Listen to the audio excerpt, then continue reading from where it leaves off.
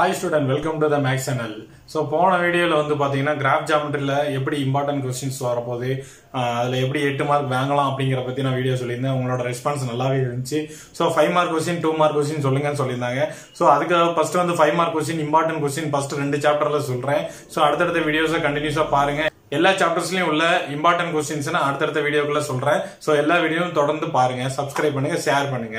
So இப்போ அந்த first chapter second சாப்டர்ங்க பதில உள்ள இம்பார்ட்டன்ட் क्वेश्चंस நான் சொல்றேன்.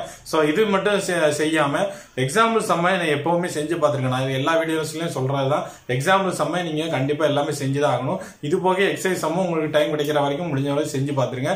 நான் எதுலயும் இம்பார்ட்டன்ட் क्वेश्चंस இந்த வீடியோஸ்ல நான் உங்களுக்கு சொல்றேன், நோட் பண்ணி வச்சுக்கோங்க.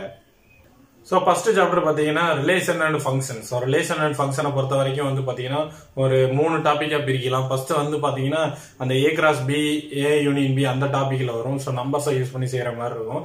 சோ அந்த செட் அண்ட் ஃபங்க்ஷன்ல வந்து ஃபர்ஸ்ட் அந்த டாபிக்கை யூஸ் பண்ணி 5 மார்க் வரலாம். சோ அதனால எக்ஸசைஸ் 1.1ல வந்து சம் நம்பர் 6 இருக்கும், அதுல 2 சம் இருக்கும். சோ அதையும் போட்டு பாத்துருங்க. அதுக்கு அடுத்த ரோமன் லெட்டர் இருக்கும், அந்த சமையும் நீங்க ட்ரையல் பார்த்து வச்சுக்கிறது ரொம்ப நல்லது.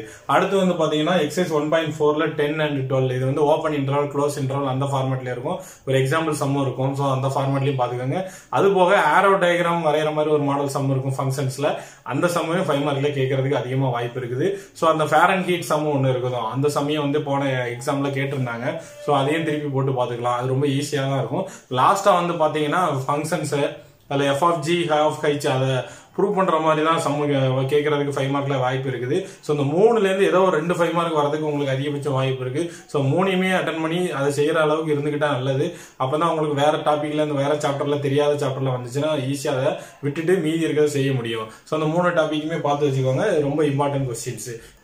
சீக்வன்ஸ் அண்ட் சீரீஸை பொறுத்த வரைக்கும் ஒரு பெரிய சாப்டர் தான். ஸோ அந்த சாப்டர் வந்து ஒரு 3 பார்ட்டா பிரிக்கலாம். ஃபர்ஸ்ட் வந்து மாடல்ஸ், அந்த மாடை பத்தி ஒரு டாபிக் இருக்கும். அடுத்து சீக்வன்ஸ், அடுத்து ஸ்பெஷல் சீரீஸ் அப்படின்னு சொல்லி பிரிக்கலாம்.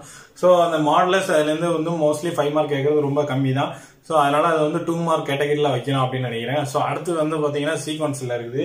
ஸோ எக்ஸாம்பிள் 2.29 2.36 அந்த 2 சம் கண்டிப்பா போட்டு பாத்துருங்க. அது போக 2.7ல 6, 2.8ல 6, தென் 2.9ல 6.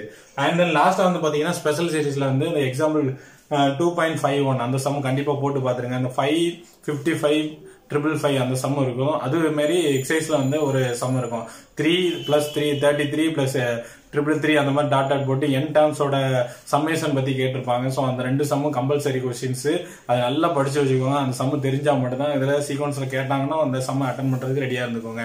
ஏன்னா வழக்கமா வந்து போன சிலபஸ்ல வந்து அந்த சம் அடிக்கடி கேட்டுக்கிட்டே இருந்தாங்க. போன வருஷம் வந்து சிலபஸ்ல 777 அப்படின்னு இருந்துச்சு. சோ இப்போ வந்து அதை 5யும் 3யும் மாத்தி கொடுத்துருக்காங்க, அவ்வளவுதான் வித்தியாசம்.